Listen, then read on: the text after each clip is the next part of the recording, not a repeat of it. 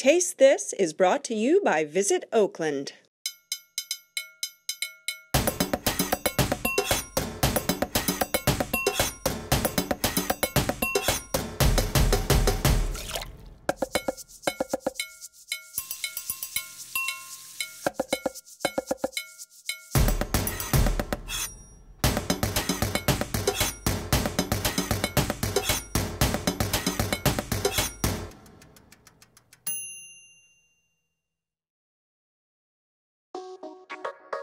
Ever been intimidated by your vegetables, especially one of these?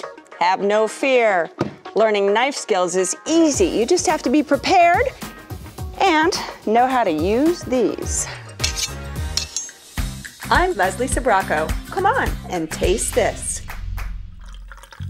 Being good at anything means you have the right tools. Well, today I'm going to improve my knife skills with two experts. I mean, I'm okay, but I expect to learn. I'm with Julia and Bridget of America's Test Kitchen and Cook's Country, and these are the real experts.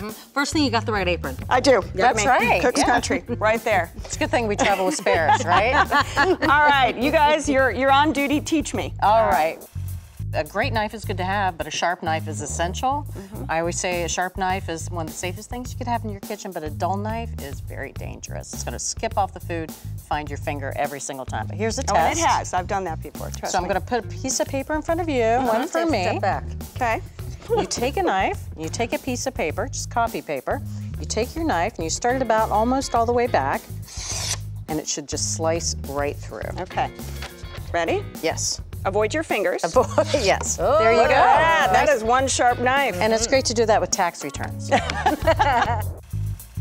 Oh, I'm the worst at I know. onions. Well, I cry, I'm the worst. Do you cry? Don't cry. Not that sad. No. I have a gift for you. Oh, Yeah, dude. I love you, Julia.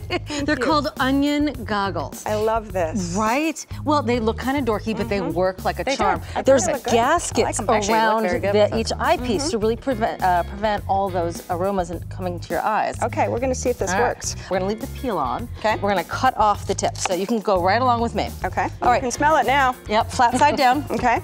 How are your eyes doing? Great. Nice. I feel it. We're gonna cut it in half through that root end, so that half the root is on each side.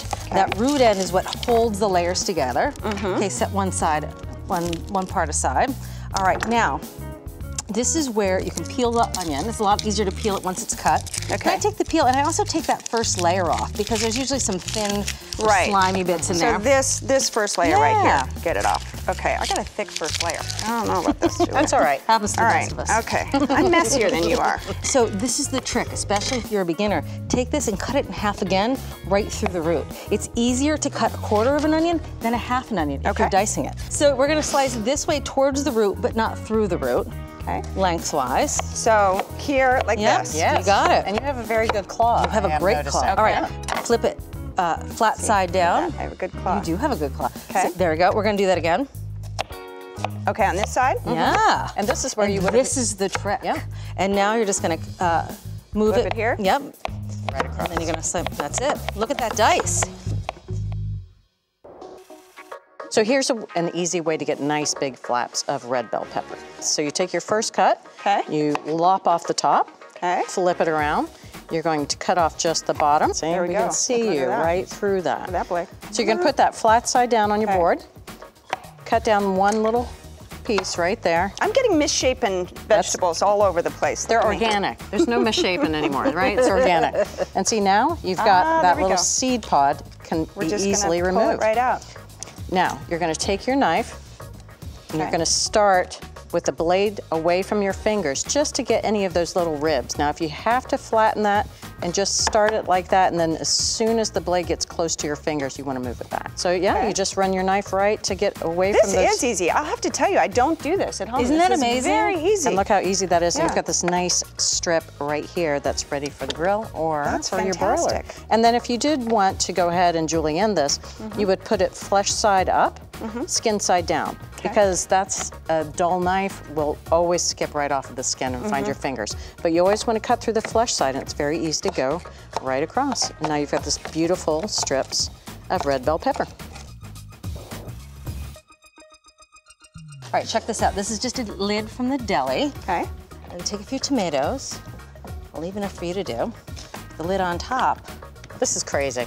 Oh, stop it. Right. I love her. I love her. Here, look, I have left enough for you to try. Stop it. It's a game changer. Yes.